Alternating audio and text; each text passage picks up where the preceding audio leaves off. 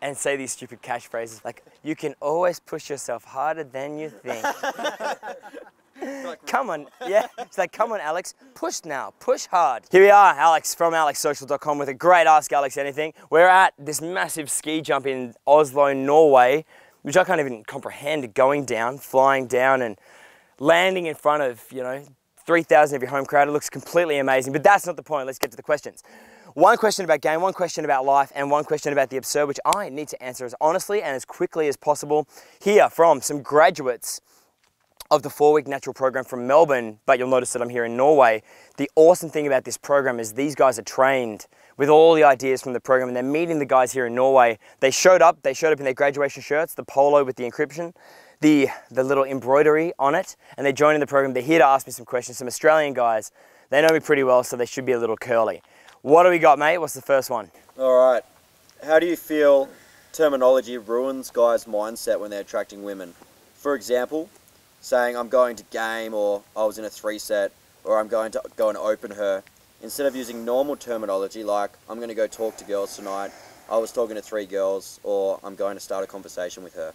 Yeah, okay, so the basic gist of the question, which should have showed up on microphone and we can edit it up, is how do I think the pickup terminology, aka the book The Game, VH1's The Pickup Artist, pickup forums from other companies, how do I think that terminology affects game negatively? I think it affects game very strongly. Okay, so in a game, which I will eventually do a program on, is basically your software code in your mind that you draw on when you're emotionally stressed. So whatever you're coding yourself, like 3-set, gaming, blowouts, rejections, success, the way you code those things away in your brain, that's what you're emotionally automatically going to draw on to respond in the heat of the moment, or when you go to make an initiative when you're feeling like you're under pressure. So getting the terminologies right is extremely important. For example, in my mind, I don't call it picking up girls, I call it creating initiative. Okay, so that way you're getting into a situation where you have all the potential, but none of the risk. Okay, you can make things happen, but you don't expect anything to happen. I call it the 4 times rule instead of rejection, okay? Because I want to leave sets open-ended instead of like absolute. And I don't call it gaming, I call it exploring, because in my mind and in my emotions, I'm excited to explore, whereas the connotation of game, or the terminology or the philosophy of gaming, can become tedious or tiresome or hard work after a period of time. So, for example, in my 10 Commandments video on this channel, I choose my wording very carefully. So you program your inner game, and I found over 10 years of doing game that these terminologies that I use, that I teach you, they are the most on-point, sustainable clarity of inner game to describe the phenomenon of social interaction. So the terminology is extremely important, but at the same time, I know that if you're starting with terminology from the game, you're just getting started, you're going out, you're meeting chicks, that's a great fucking start. Get with the advanced terminologies, and that'll be a clearer inner game, okay? Inner game, which is always important. Good question from the 4-week natural guys in Melbourne. That was a game question. That's right. What do we got now? All right, lifestyle. How important do you think traveling is to maturing and developing your personality? Too simple, we need another one.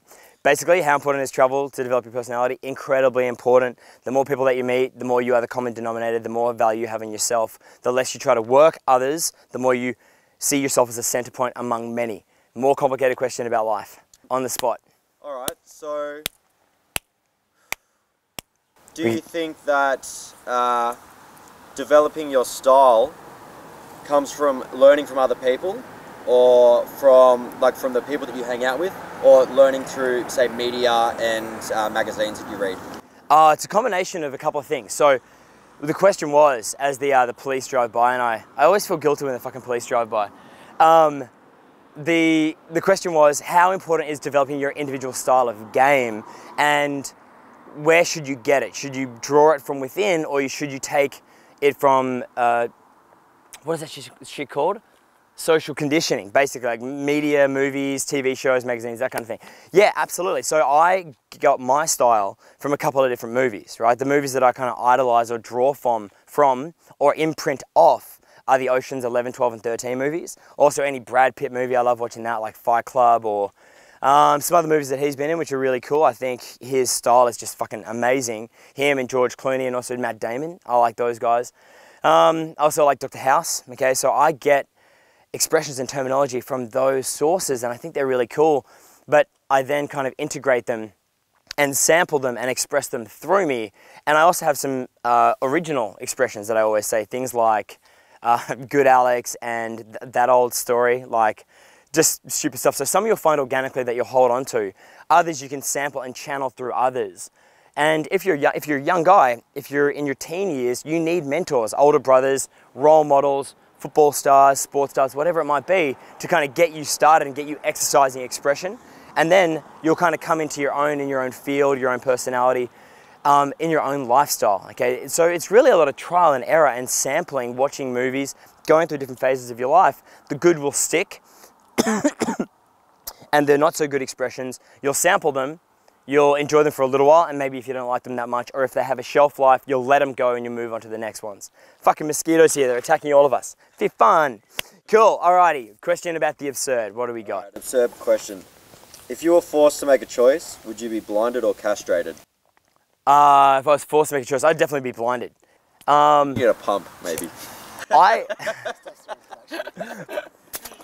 I'm a visual person, so I love beauty and I love photography and I love imagery and I love screenplays, but I also love chicks. So you'd still be able to have the the intimacy and the human intimacy and the touch and the closeness and all that warmth if you were blinded. So I'd definitely be blinded, not castrated, considering I am a intimacy expert, social connection type expert type person. So that was it for today. Really nice spot.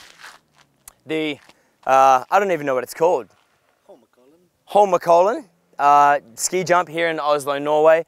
And send in the questions about game, about life, and about the absurd, and I will answer them as quickly as I can on the spot, and keep your day interesting wherever you are in the world.